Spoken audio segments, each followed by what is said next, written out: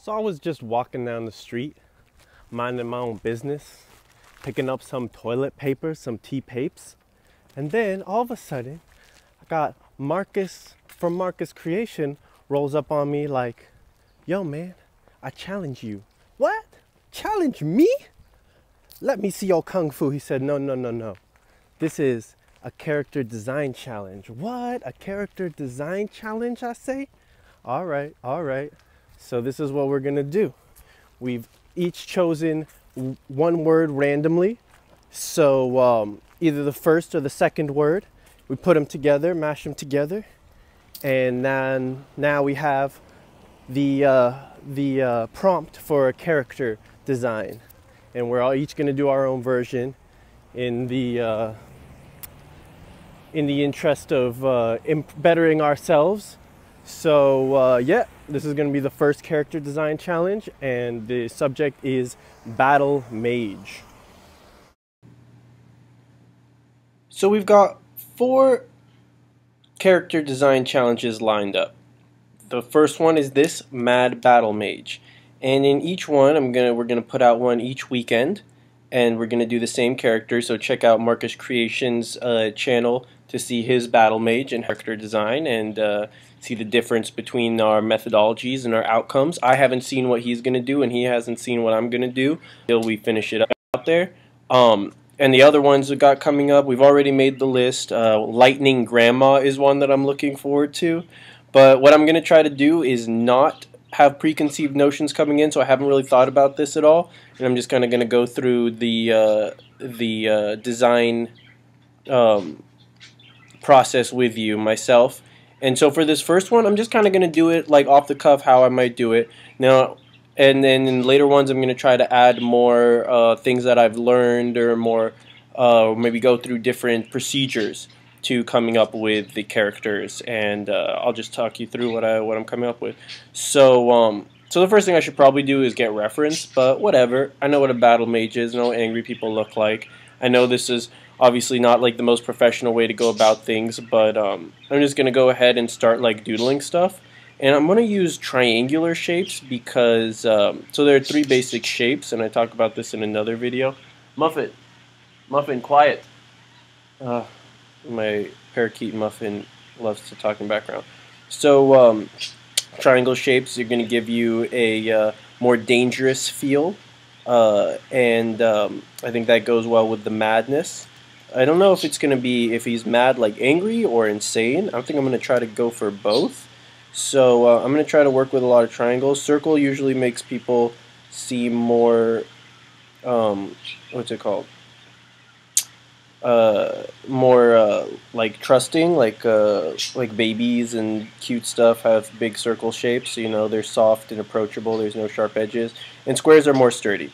So I'm going to try to keep more triangles, and let's just like mess around and come up with a couple random things, and then go from there. Choose one and go from there. And I'm probably going to keep the pose pretty basic, I think, because I want to, what's it called? Because, I don't know, I haven't studied posing too much. There are some great videos on it out there, so I'm going to have to add that as an aspect to a later character design challenge and really try to push my poses and all that stuff. But for now, I'm just going to work with some, I don't know, what I basically got going so far. I'm going to keep it kind of cartoony, make it easier on myself. I don't want to worry about like bad anatomy and stuff too much. So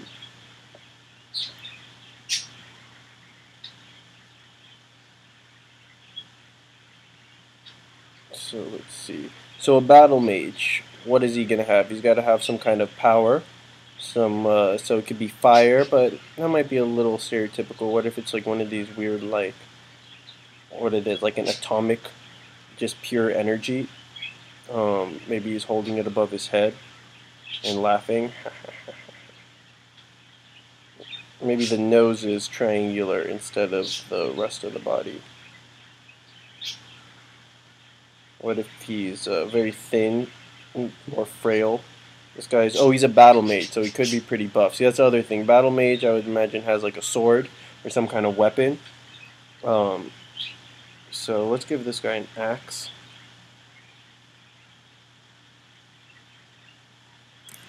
let's just do a couple more, and then I'll kind of dial down on one and refine it. Sure. So what am I thinking so far out of these? Do I like any of these? I just keep doodling. Maybe giving him like a face. So like, what about like a mad smile? Or like some, or what if he's got like a broken tooth? Because you know he's been in battle. And I actually know from personal experience that teeth can get knocked out pretty easily. I used this like sparring with my friend, um, because I wanted to. I was thinking about doing like MMA for a minute, and I was getting pretty serious about it. So yeah, I should have worn a mouth guard. It got like loosened, but it didn't like come out until months later. It was like cracked apparently, my tooth, and then I had to get it taken out and fake one put in with like a titanium screw. So here's like a, see, this guy doesn't look like very badly. Like, let's, okay, what if we make his neck thicker?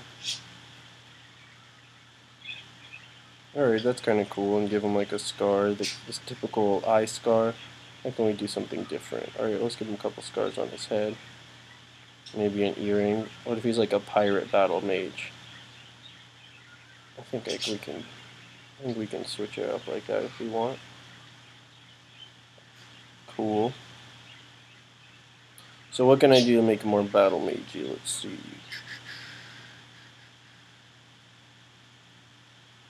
Maybe I should like live stream this so I can get ideas from you guys. That would be fun. Or is that cheating? I don't know. Let me know what you think. So can I combine this with either of these? What if I used... So, what makes a mage like? What if he has a beard? Beards tend to denote wisdom. So let's give him something like that. So he doesn't look like a total numbskull. No one says numbskull anymore.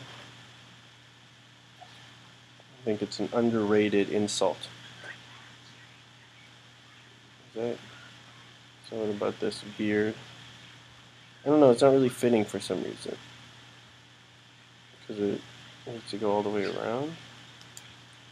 I don't think so.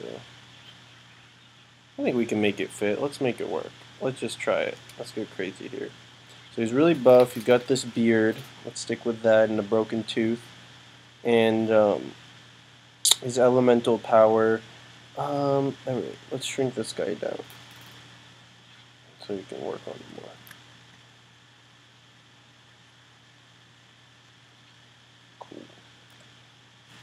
Cool. He's probably going to be even smaller. It's okay, it's okay. I can shrink him down later when I need to. Alright. Maybe he's got... I feel like this guy would have like a big old weapon. So it just could be like... See, that's... Okay, no, he wouldn't be holding it like that. You gotta have your elbows tucked in more if you want to have leverage with your weapon. Put more of your body weight behind your blows. You don't want to get your elbows, and also leaving your elbows up is going to, you know, this whole side is going to be left exposed. So he should know this since he's a experienced battle mage. He's got some light armor, let's say. This is where the reference comes in, if I had some good reference for armor and stuff like that. I'm trying to imagine myself holding something. Okay. Looks like he's wearing overalls. That's not the feel I'm going for. Maybe you should have a robe. What makes him more battle magey or something more flowy?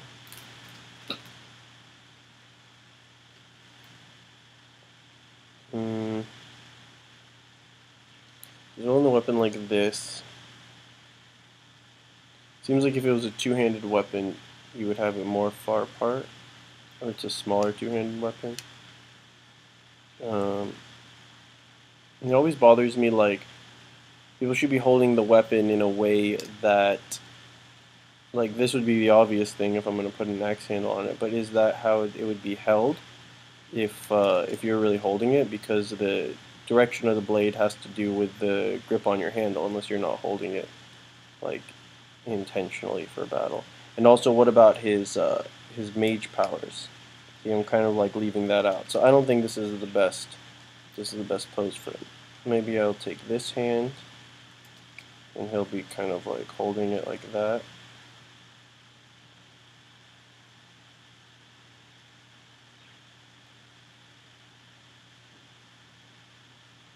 And in this hand, he's got his like power.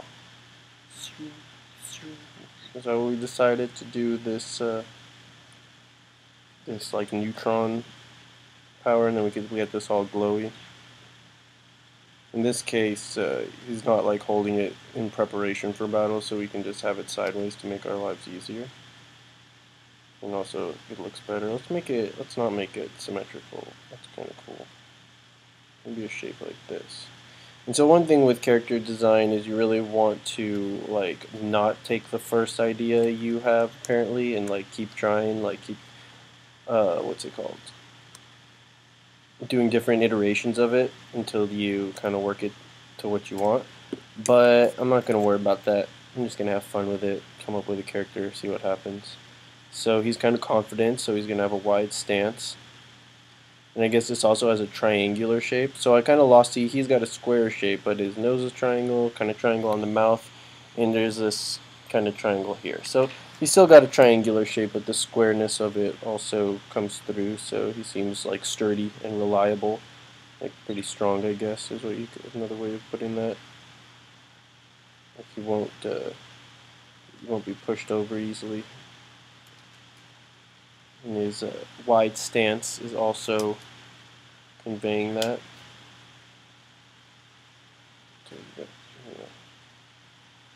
So what if he's not wearing armor? Because that impedes his spellcasting abilities. He's a 3.5 Dungeons and Dragons version 3.5 Battlemage. So you don't want to have to roll a percentage die every time you cast a spell to see if it fails. That's a pain in the butt. So you know what? He just has high dexterity, and he likes to use this awesome two-handed weapon and use magic to also kick butt. These are the things that Quagmire. No, that's like Quagmire for Quagmire. No. Alright, yeah, let's go with that, but let's do Quagmire Mar. Quagmire, the battle mage. The mad battle mage. That's freaking awesome. My wife's looking at me like I'm crazy. Alright, honey. Alright. So.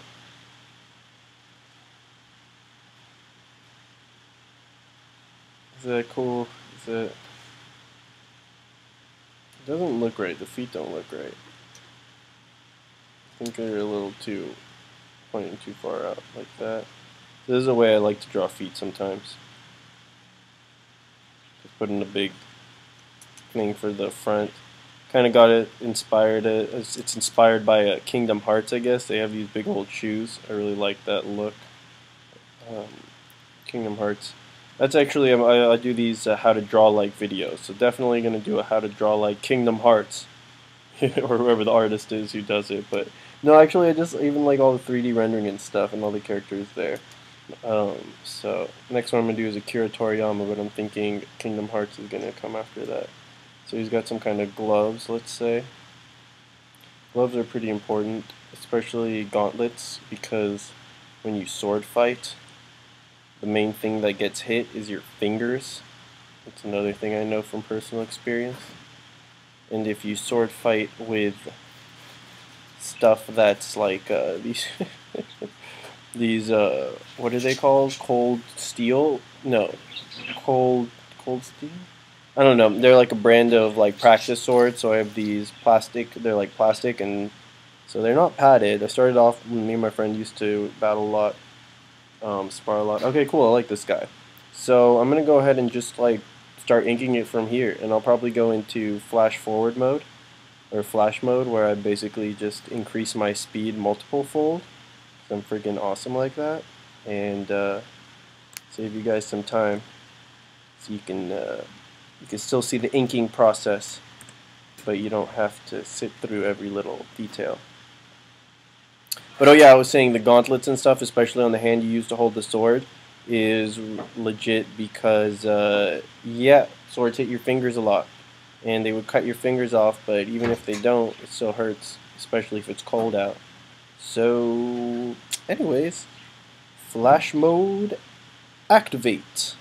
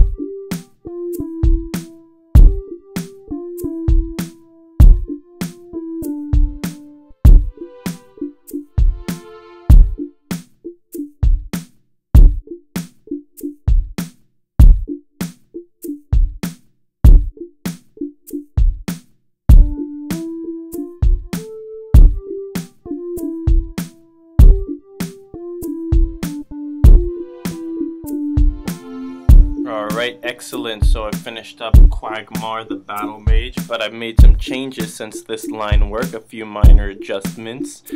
So I'll show you. This is what I had at the end of the time lapse you just watched. And then here's the final inking I did.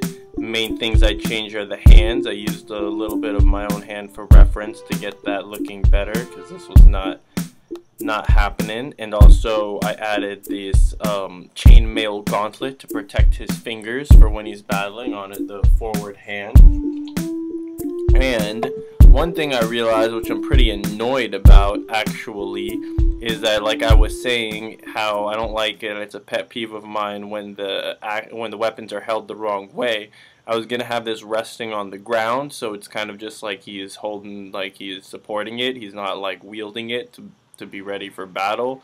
But the silhouette looked better without without it connecting down there. So that's what I ended up going with. And then so basically this should be turned 90 degrees, where this the blade just kind of is lined up with the knuckles. So whatever, it's art. Sometimes design trumps realism. So I guess this is one of those cases, but I'm going to try to be better about this in the future. So let me go ahead and turn on all the color layers one by one. Or actually, I think the color layers all come in one big big shebang. So shebang! There he is, Quagmire the Battlemage. Let's take a closer look at this guy. Alright, wearing his orange vest, maybe a little tribute to Goku. He's got some mad energy powers coming in, augmenting his blade's power with his arcane might. And that's pretty much it. So make sure to go check out Marcus Creations' version of the Mad Battlemage, and I'm about to go do that myself right now. And if you like these kind of videos, let me know with a comment or clicking the like button. We're going to try to make 4 more for this series, and if you guys like it, then maybe we'll continue. So, yep, that's it. Peace, God bless, and stay fantastic, everyone.